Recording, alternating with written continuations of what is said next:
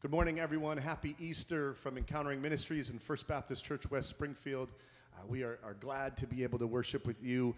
Obviously, we're doing it through the home studio slash temporary worship space, but nonetheless, nothing can stop what Easter means to us. Our Lord is risen. Our Lord is alive. We're going to celebrate that. Welcome to all who have tuned in, and we are going to honor our Lord and Savior, Jesus Christ, and crown him with many crowns, call him the King of Kings and the Lord of Lords. So I have Nikki with me. That's my wife. We're going to be leading through a time of worship before we get to the message. So again, welcome. If you're interested in learning more about our congregations and our churches, there are two churches that kind of have a partnership together that I pastor.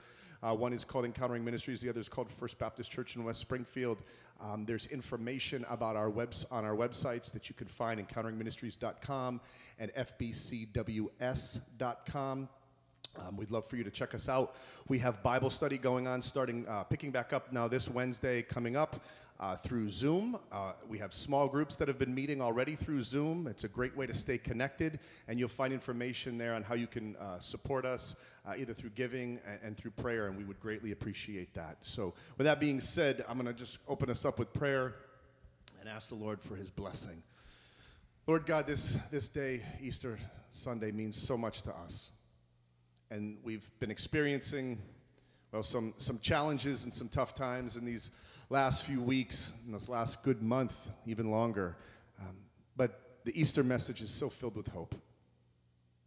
It reminds us that the battle is sealed and victorious, and that we can overcome anything. And so I pray, Lord, for everybody who's watching right now and everyone who's tuned in, and for Nikki and I as we lead in worship, that we would feel a spirit of victory and we would feel a spirit of hope. And we would remember that the tomb is empty on Sunday morning. Lord, we love you, and you live, and we know that you live because you live within our heart. Amen. This first few songs are a medley that's kind of mashed up. What do they call it? A mashup of different songs. It's going to have two hymns in it and also a contemporary song. We hope that you're blessed by it. We hope that you sing along if you know it.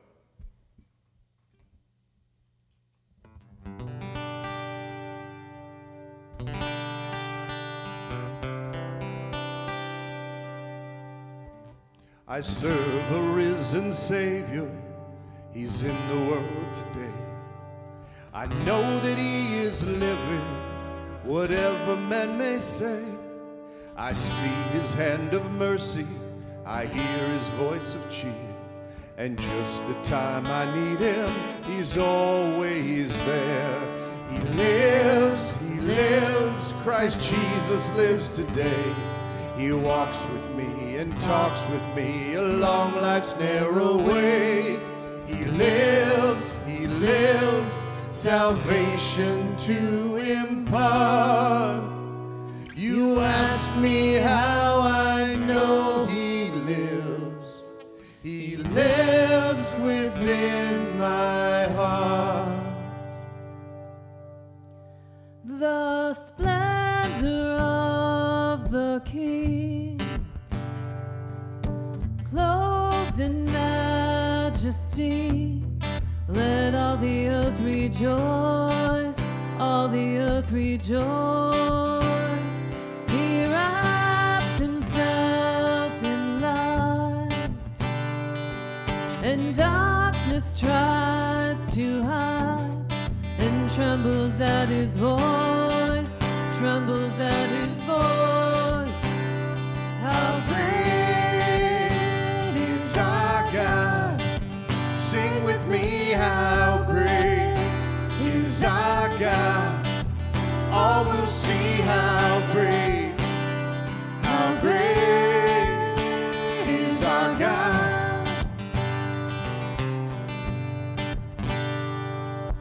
Age to age he stands, and time is in his hand, beginning and the end, beginning and the end. The Godhead three in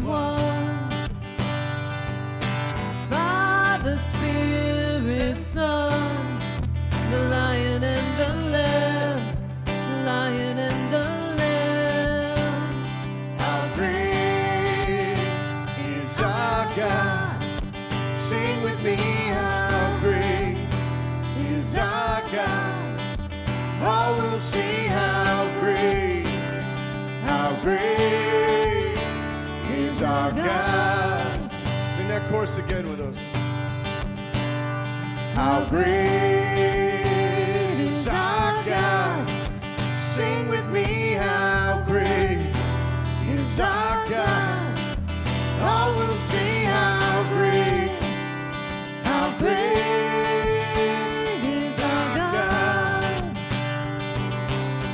Above all names.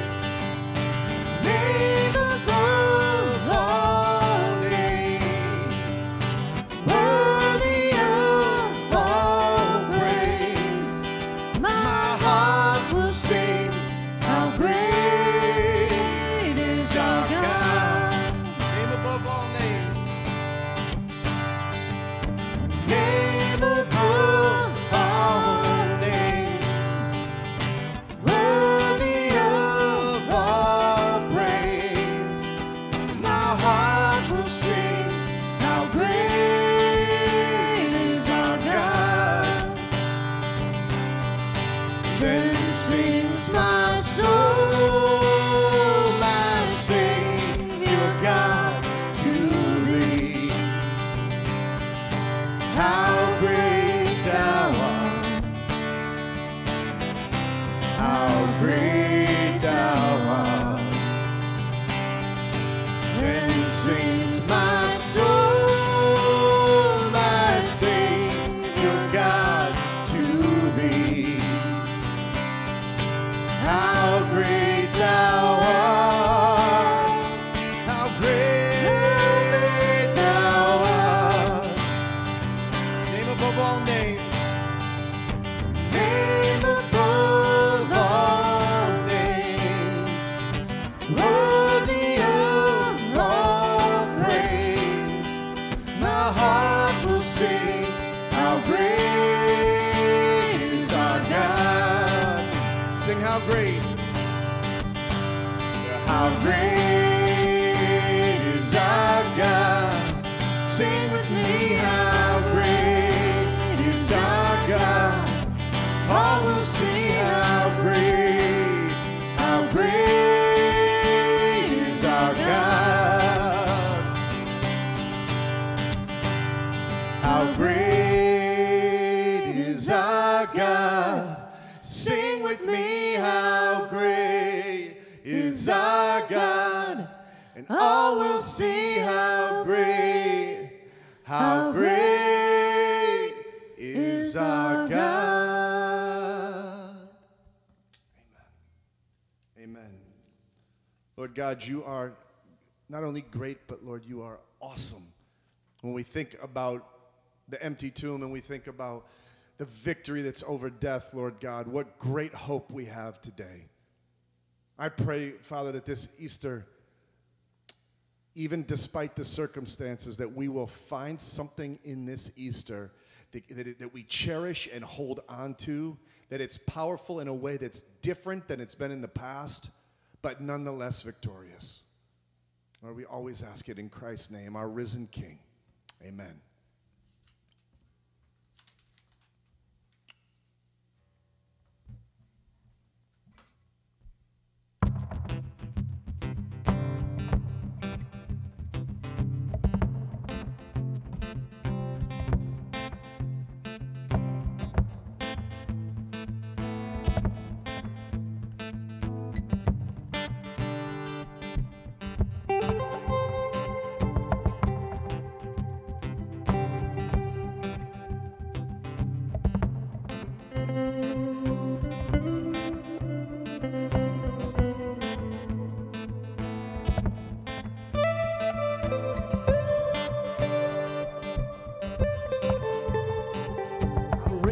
Hallelujah,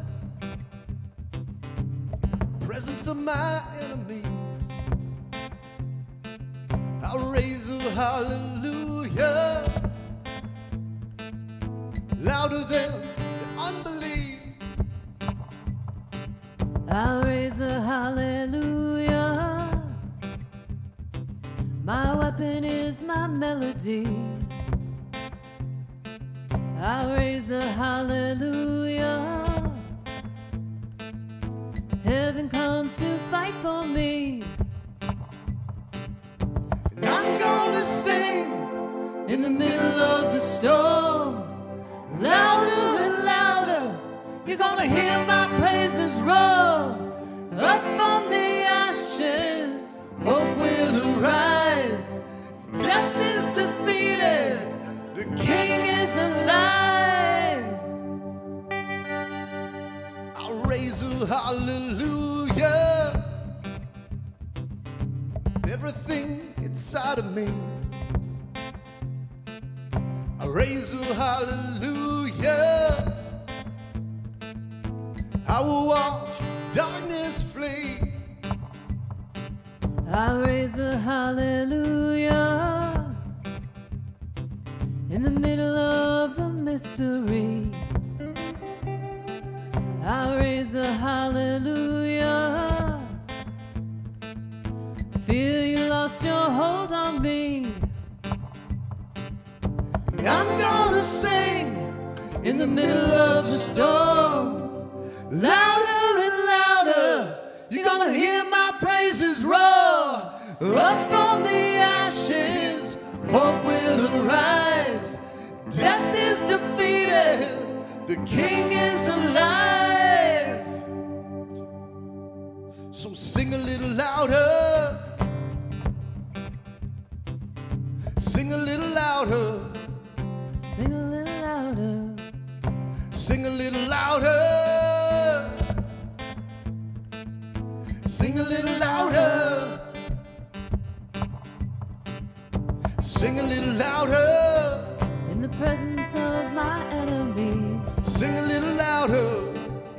Louder than the unbelief. Sing a little louder. My weapon is my melody. Sing a little louder. Heaven comes to fight for me. Sing a little In the louder. presence of my enemies. Sing a little louder. Louder than the unbelief. Sing a little The louder. weapon is my melody. Sing a little louder. Heaven comes to fight for me. Sing a little louder. I'm gonna sing in the middle of the storm. Louder and louder, you're gonna hear my praises roar. Up from the ashes, hope will arise. Death is defeated, the King is alive. I'm gonna sing in the middle of the storm. Louder and louder, you're gonna hear my praises roar. Up from the ashes, hope will arise. Death is defeated, the King is alive. I'll raise a hallelujah. I'll raise a hallelujah. I raise a hallelujah. Raise a hallelujah. I raise a hallelujah. I raise a hallelujah. I raise a hallelujah. Raise a hallelujah. I raise a hallelujah. In the presence of my enemies. Raise a hallelujah. Louder than the unbelief. Raise a My hallelujah. weapon is my melody. I raise a hallelujah. Heaven comes to fight for me.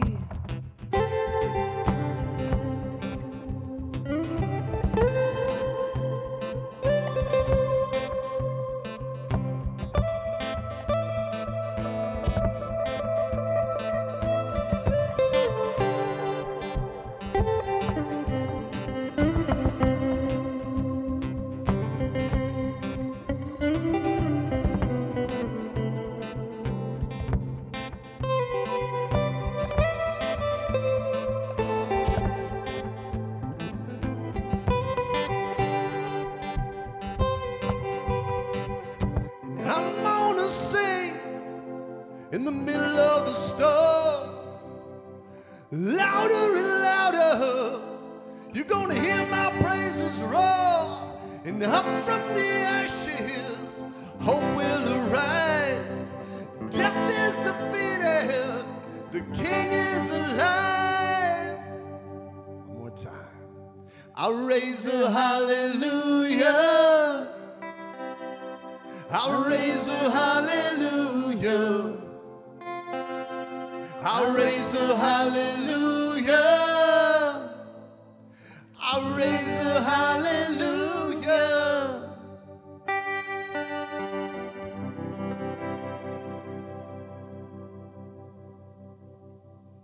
Lord God, that is our motto for today. That is our victory chant. We raise a hallelujah to you, Lord God. We raise that you've conquered the grave. We raise a hallelujah that you have victory over death, Lord God. And we raise a hallelujah that you live and you dwell in our hearts. How great is our God? Sing with me. How great is our God? Lord, I wish I could reach out and see all the people that would worship with us right now. But I'm grateful, Lord Jesus, that you are alive and you can see us all worship together. And in your name we pray. Amen.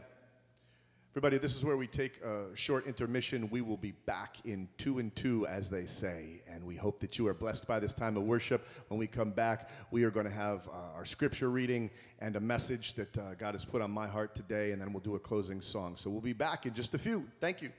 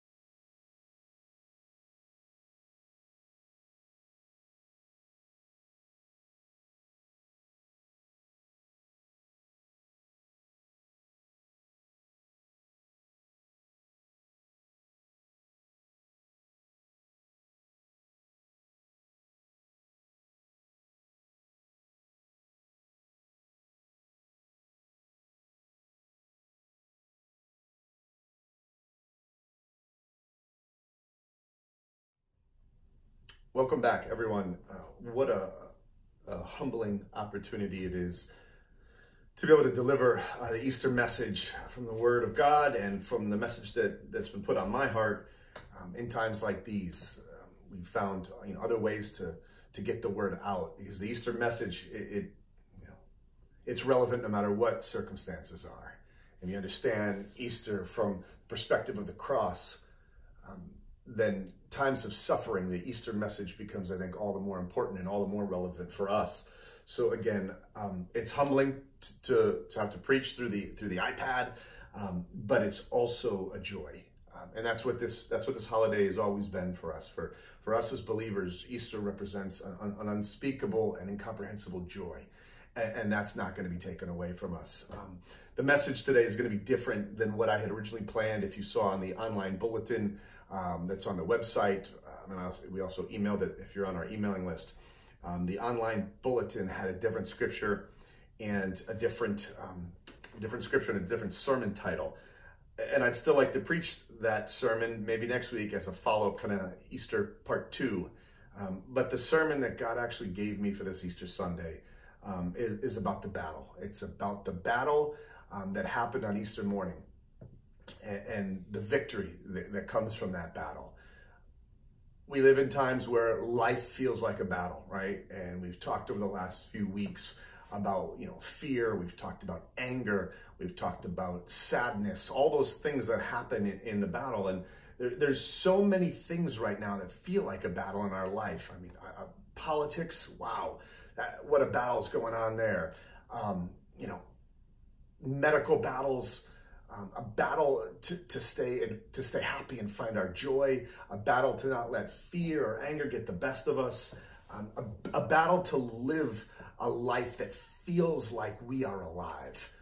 And on Easter, how relevant that is. So I really feel like this is the message that I'm supposed to preach. So you'll know, those who know me anyways will know I'll do this from time to time and make some last minute changes. But I'd like to read from John 11, 25 through 26. This is something that Jesus says. He hasn't obviously even been crucified yet. Easter hasn't happened. But he gives a prediction of who he is. And I think it's really important that we understand this and grasp everything that it has to offer us. Jesus said, I am the resurrection and the life. He who believes in me will live even though he dies. And whoever lives and believes in me will never die. Do you believe this? I think that question is really appropriate for Easter. Do you believe this? And I think there's some who may say they don't know how they feel about the resurrection. They don't know what they believe in their heart to be true. There's probably a lot of Christians who have gone through all the formalities because the faith was their tradition. But when really pressed, do you have hope in the resurrection? Does that hope carry you? Does that hope sustain you? Or do you know where you're going? Are you confident in where you're going? And do you really believe that the tomb was empty? Might find a lot of people who claim to be Christians don't know exactly where that sits with them. I told this story during our Good Friday service last night about my grandfather who as he was getting ready to pass, looked at my father and said, I have no regrets. I know where I'm going. I know where I'm going. And that's when they took him off of the ventilator. And this was not any recent thing with a ventilator. This was years and years ago. But that kind of confidence, death is a depressing thought, right? But there is no Easter without the cross. There is no resurrection without the crucifixion. And so there's this tension that we're going to play out today on something that represents overwhelming suffering and grief, but something else that represents an overwhelming joy. And so Jesus asks us, do you believe this? Do you believe on the resurrection and the life? And again, very important question for today. I'm going to give you the most depressing Easter thought you've ever heard in your life. People will be reaching for the channel on the public access TV or the web browser to shut me off. But I'm going to ask it anyways. We're going to be kind of raw and bold in the way we attack this Easter message today.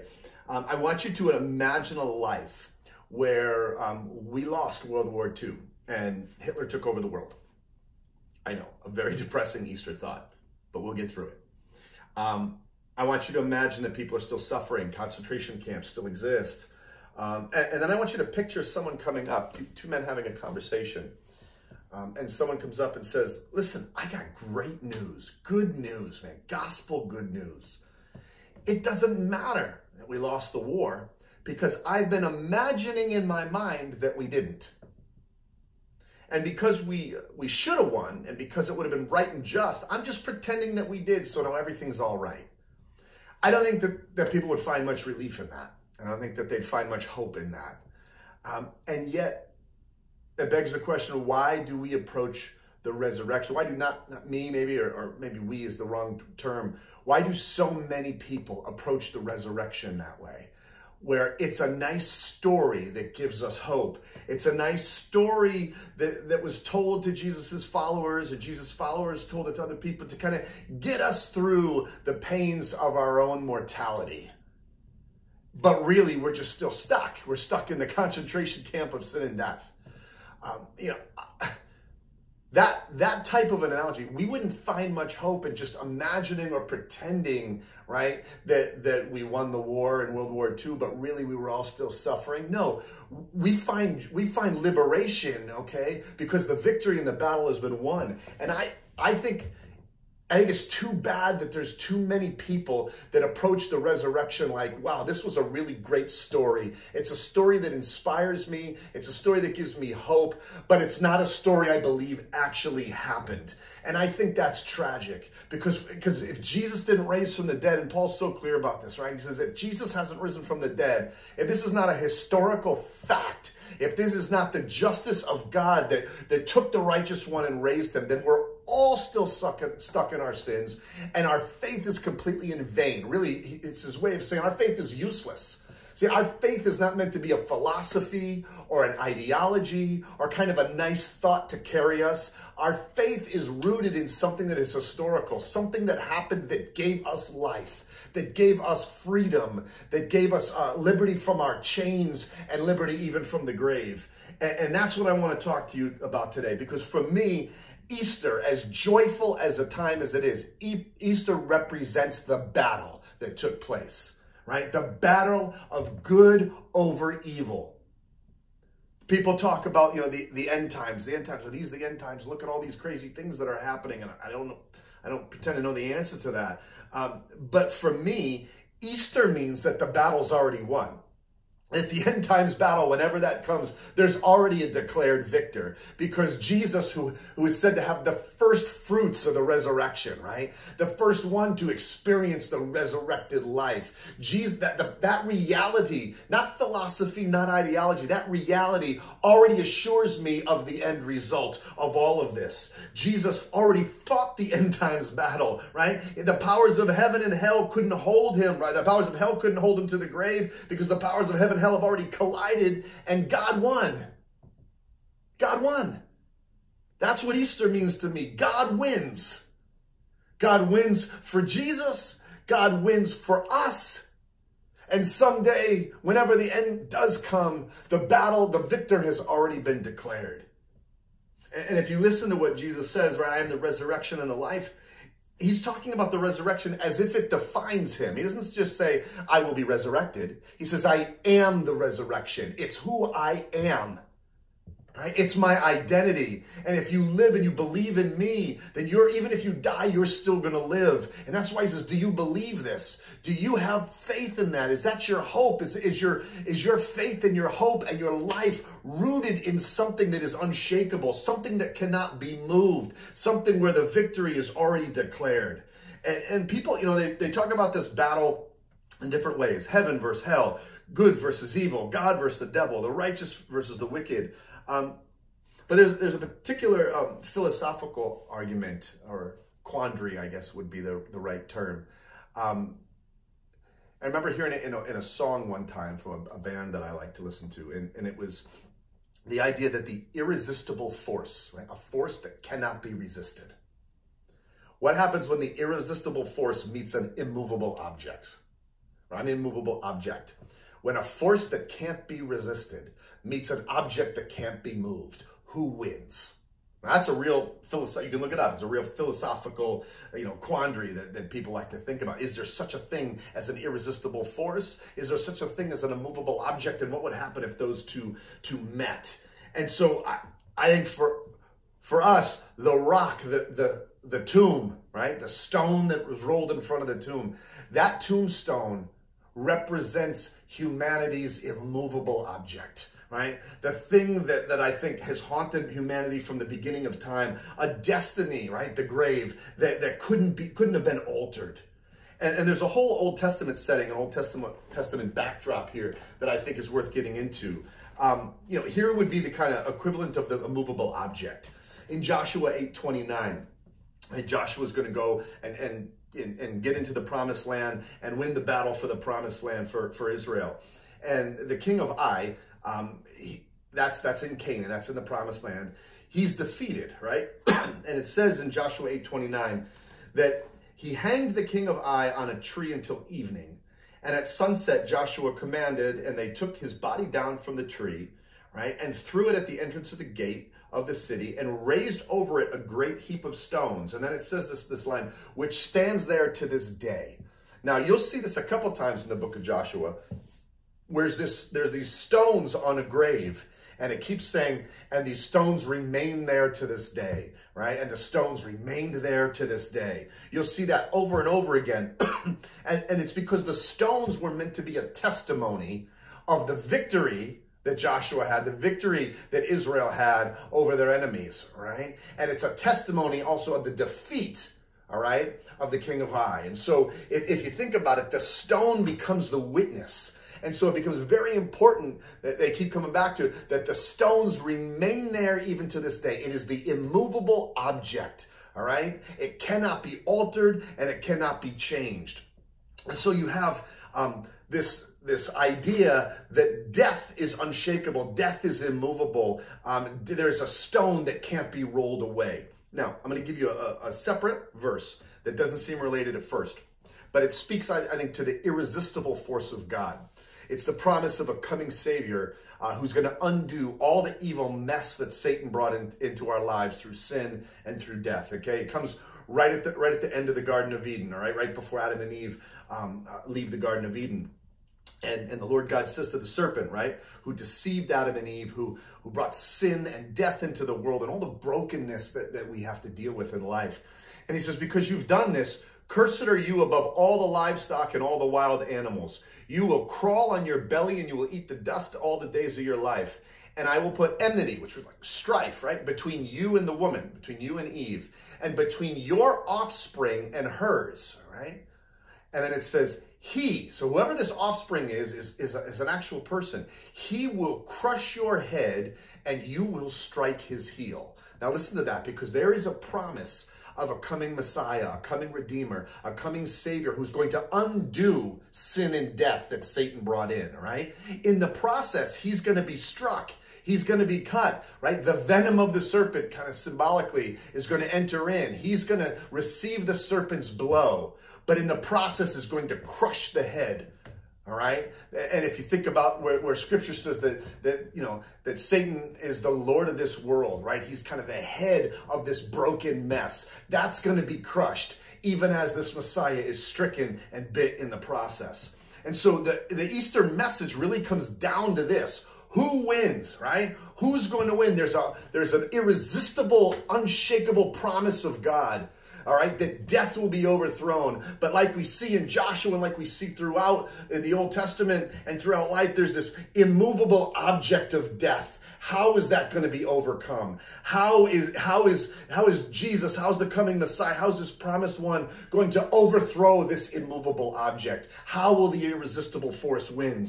And that's the Easter message. Who wins, the immovable object of sin and death, or the irresistible force of God who's destined victory, even all the way back in Genesis? And that's what Easter really boils down to. And again, some are going to say, well, Easter is just a mythical battle. It's just a spiritual battle. It's a nice story. Jesus, this is a big one. Jesus rose in spirit, but not actually in body.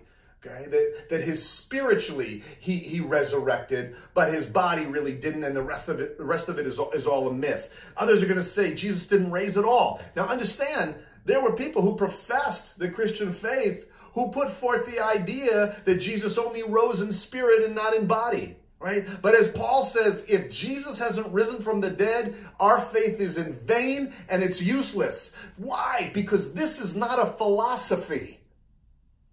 This is not some ideology, something that we can sit as theologians and think about, well, who really won, the irresistible force or the immovable object, right? This is not what this is about. This is about, has the course of history been changed? Has Jesus risen from the grave? Has death been overcome, or has it not been overcome? Has humankind's course on this path of history, has it received its apex moment where new possibilities are endless, where a hope is beyond the grave? Has Jesus won that battle, or has he not? And this is super important for whatever battle you're going through in now. I can remember my son laying down in a hospital bed, dying, right? Dying of cancer and dying of the results of the meningitis that he had. And I didn't want to just hear a nice philosophy. I didn't want to hear just a nice ideology. I wanted to know if the power of God was real. I didn't want to sit and debate philosophies. Not when your loved one is dying in a bed. I want to know who wins the battle. And even those who may have lost the battle of cancer, I want to know who wins the war. Is that battle the final say? Or is there something that exists well beyond that battle? Right? You've heard that saying, right? You can lose the battle or win the war. Sometimes you can win the battle and lose the war. I want to know who wins. I want to know, is the power of God who rose Jesus from the grave, right? Is that the power to raise my son if it came to that? Is that the power to raise me when it comes to that, all right? I want to know if that power lives and reigns in us. Because if you take away the power of death, then what have we left to fear, right? Oh, death, where is your sting? Where's your victory, death, Paul says. What defeat is there that can't be overcome? I want to believe in something that gives me hope, right? As it's been said, you know, either the resurrection is real, either Jesus rose, or either our faith is rooted in history, or it's nothing. It's just in vain. And it's just a nice, hopeful thought. It's like, oh, well, we lost the war and we're all still suffering, but I'm just going to pretend like we didn't. I'm just going to imagine life without, well, what good is that, right? No, I want to know, was the tomb empty? I want to know if the power of God exists that strong. And Scripture goes out of its way to give us that hope, right? It says Jesus appeared to the 12, right? And also to some of the women there. And then he appeared to over 500 people. And then Paul says, lastly, he appeared to me, right? And I think there's a lot of Christian cliches that go around, and we see them in memes, we see them in little Facebook messages, and a lot of them are even from Scripture, and they're good, they're very good. But I want you to think about it from this perspective, right? Like, take one, I can do all things through Christ who strengthens me, right? That's a quote from Scripture. Or, with God, everything is possible. Listen, all these little phrases hinge on, was the tomb empty or was it not? You can't say I can do all things through him who gives me strength.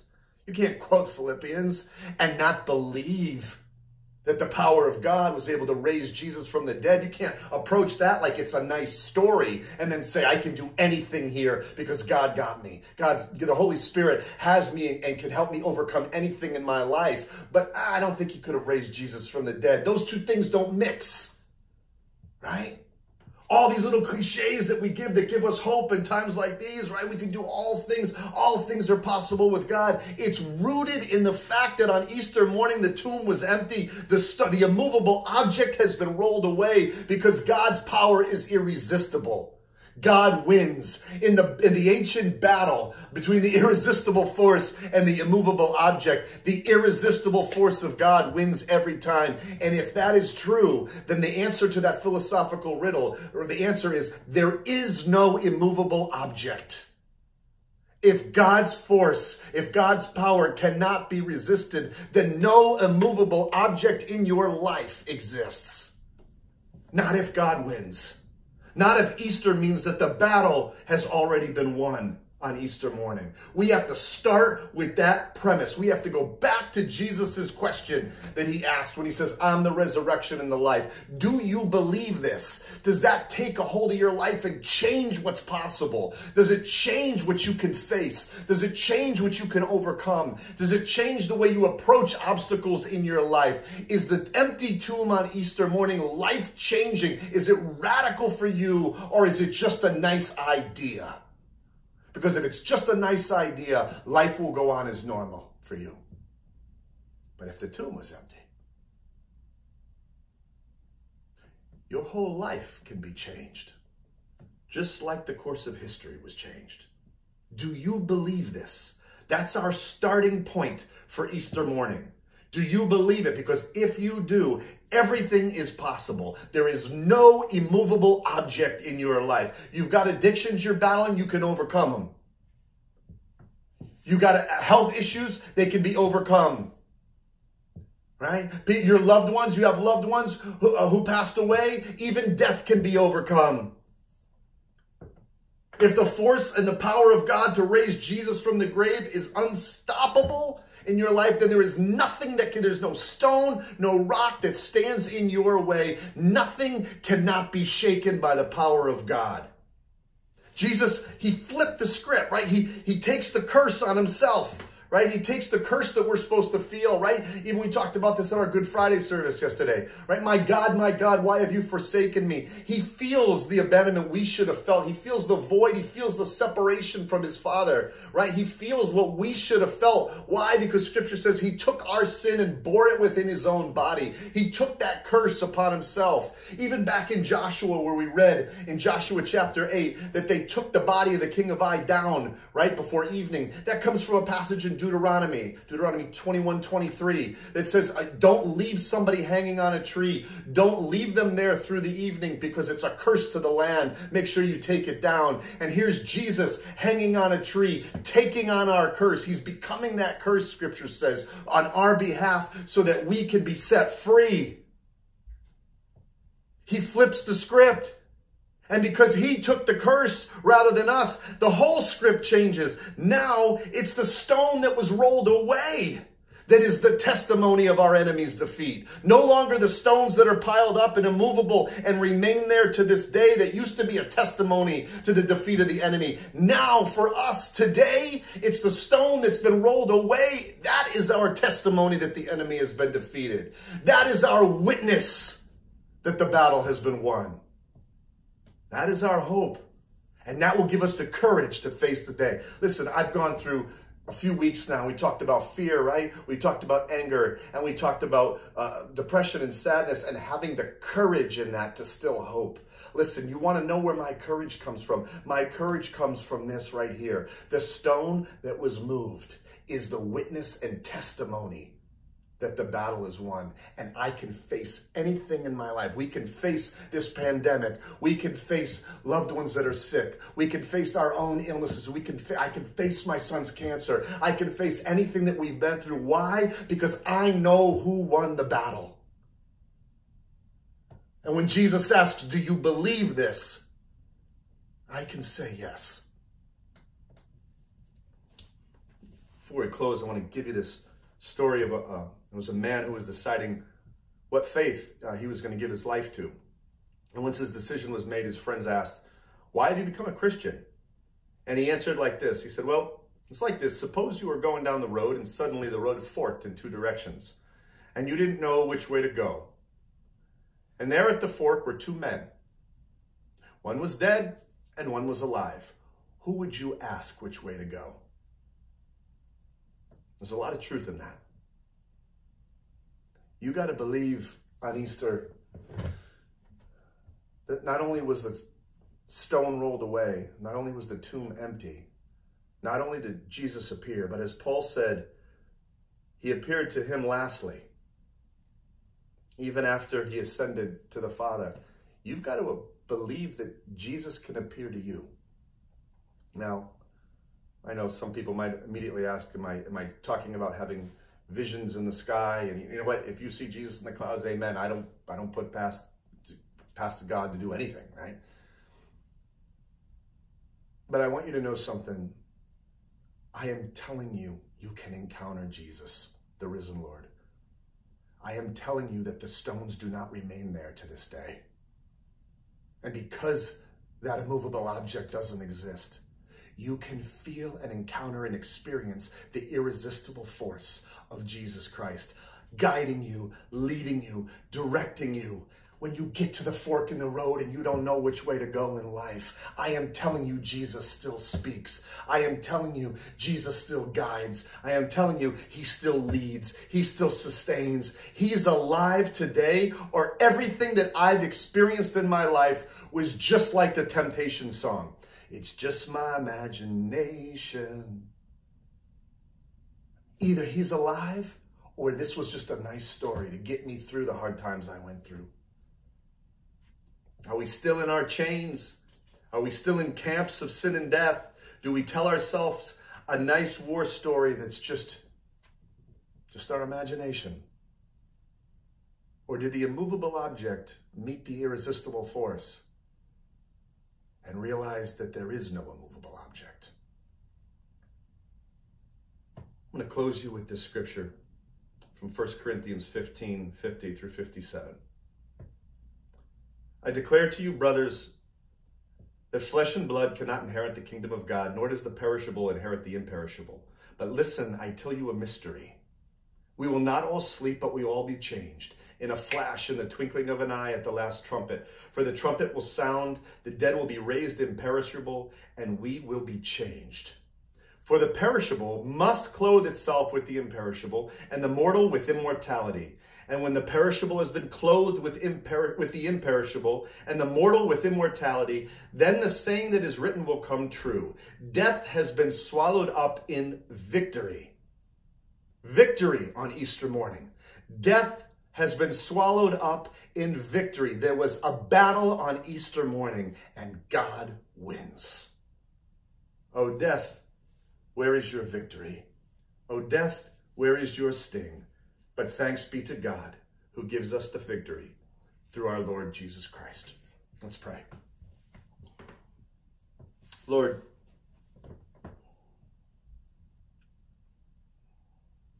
thank you for winning the battle for us. Thank you for crushing the head of the serpent, crushing the head of our enemy. Thank you for taking the curse upon yourself. And thank you for showing us that in this life, there is no immovable object as long as we hope in you. That faith cracks open even the largest of stones. That faith and the power of your Spirit splits and divides in half the largest of rocks that are in our way. I pray, God, if there's somebody who needed this message of confidence and courage on Easter morning, I pray, Lord God, that it speaks to them today. And that you do something spectacular. You roll away the objects that stand in our path this Easter morning. Inspire us, Lord God. Lift us to a place where when we declare we can do all things through him who gives us strength, it's rooted not just in our own ideas, but in history. Amen. Everyone, we're going to get back to worship right now. I'm going to go call Nikki in to join us and have our closing song. We'll see you in just a second. Everybody, thank you again for joining us today. We're going to do our last song. Nikki's back to sing our closing worship song, Sea of Victory.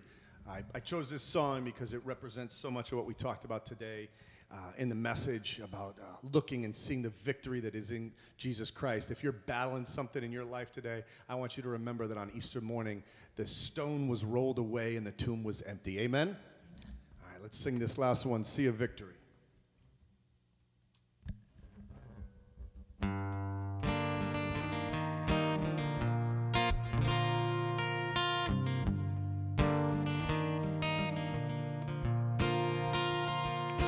Weapon may be formed, but it won't prosper. When the darkness falls, it won't prevail. 'Cause the God I serve knows only how to triumph. And my God will never fail. Oh, my God will never fail.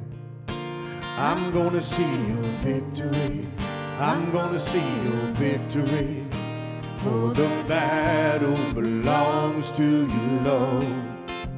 I'm gonna see your victory.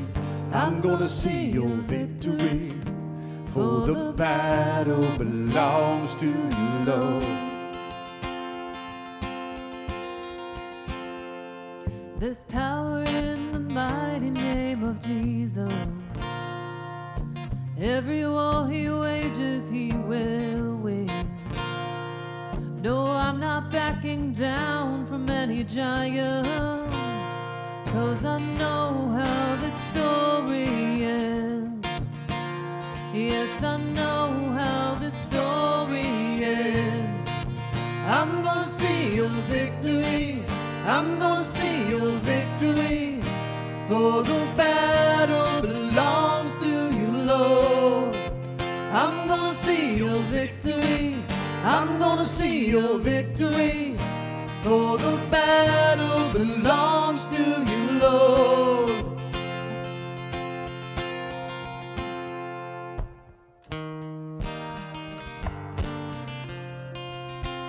Heavenly Father, may this be a life-changing moment where we look at the empty tomb and we see ourselves through the lens of you, Jesus, as overcomers. God, I pray if there's been somebody today who's been struggling, who's been down, maybe they've been depressed, maybe they've been overwhelmed with what's been going on, Lord, I pray that the empty tomb speaks volumes. There's waves of your love just rush through people right now. I pray for this land. I pray for West Springfield and for Western Massachusetts and for our country and for our world, Lord God. I pray that people fall on their knees for you, that they're desperate for you, Lord God, that nothing else will do, that you, who takes what the enemy has meant for evil and turns it to something good, Lord, do something good in this season of life right now. Do something powerful in our lives right now. Bring us to our knees to come back to you, Lord God.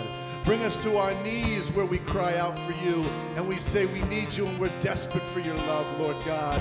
The empty tomb means that nothing can separate us from your love, not height or width nor depth.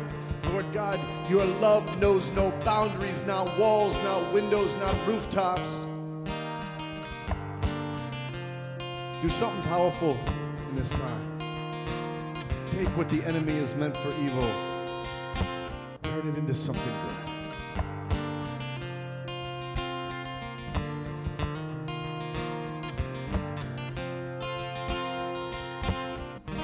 Take what the enemy meant for evil, you turn it for good, turn it for good.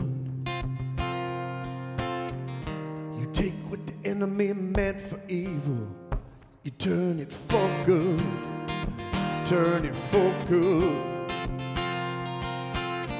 You take what the enemy meant for evil, and you turn it for good, you turn it for good. You take what the enemy meant for evil and you turn it for good. You turn it for good. I'm gonna see your victory. I'm gonna see your victory. For the battle belongs to you, Lord. I'm gonna see your victory. I'm gonna see your victory. For the battle belongs to you, Lord. I'm gonna see your victory. I'm gonna see your victory. For the battle belongs to you, Lord. You take what the enemy meant for evil and you turn it for good. You turn it for good. You take what the enemy meant for evil and you turn it for good. You turn it for good. You take what the enemy meant for evil and you turn it for good. You turn it for good. I'm gonna see your victory. We're gonna see your victory. For the battle belongs to you, Lord.